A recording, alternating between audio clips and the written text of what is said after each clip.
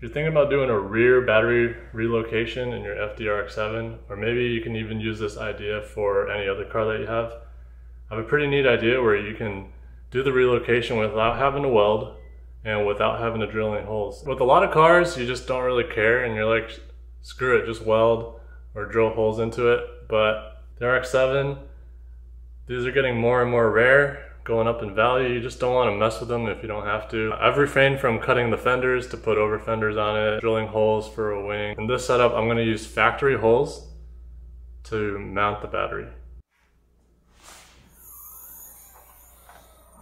Okay, this is what I came up with. Everything you can get from like Home Depot or Lowe's for probably under 20 bucks. You get these L brackets, and there's another one over there. And then just 2 J hooks, and then a flat bar that goes across the top. And you just clamp it down, and it is in there. It is not going anywhere. So let's look at the mounting points and the factory holes that you got to use.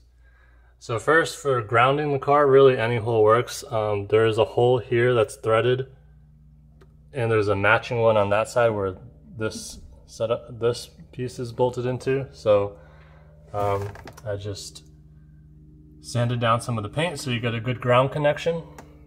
And then I'll put the links in the description, or at least what it is. I think it was a M8 by 1.25. And then same thing with this side, M8 I believe by 1.25 battery, or bolt.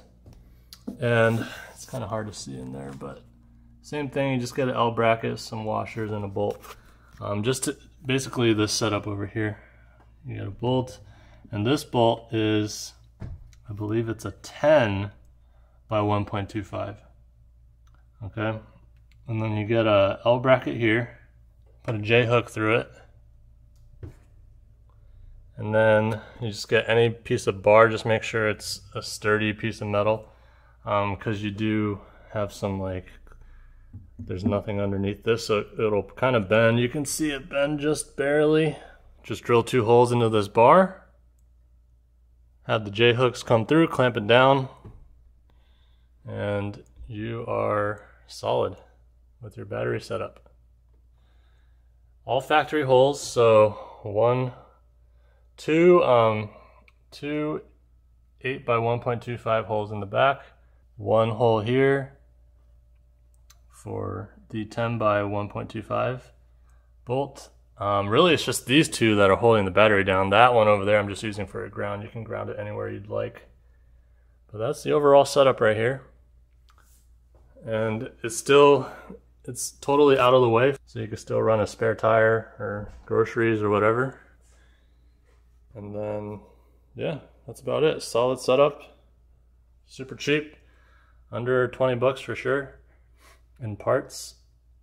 And you can get all this you can get the brackets and bolts at Lowe's or Home Depot, and then these J hooks, you can get that at like AutoZone for like 4 bucks. And then the bar across the top, I think, was like the most expensive. I think it was like $12 or $11. And then disregard this box. You don't really need it. I just had the box down here to keep things more in place and flat at the bottom, so it's not pushing into the actual trunk. But yeah, that's the setup. Hope this is a good idea. This might help some of you guys out. Instead of drilling holes or having to weld, it's not only inconvenient, but then you're like permanently, you know, messing up the car. I mean, you can always go back, but it's just extra work. This is keeping the car untouched.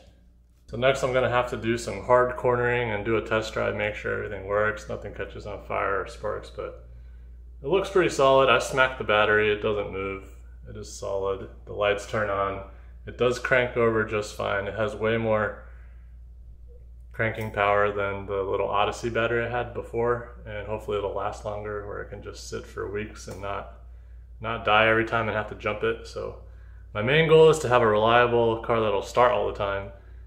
Not mechanical failure, just literally an electrical problem that I had in the past.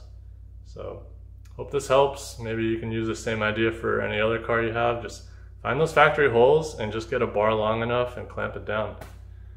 All right. The next issue is I gotta look into the air conditioning.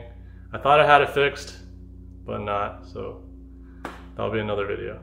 Thumbs up if you liked this video, if it helped you out, if it gave you any good ideas, or if you have a better idea, let me know in the comments below. And we're always improving, you know, so just share any ideas you got.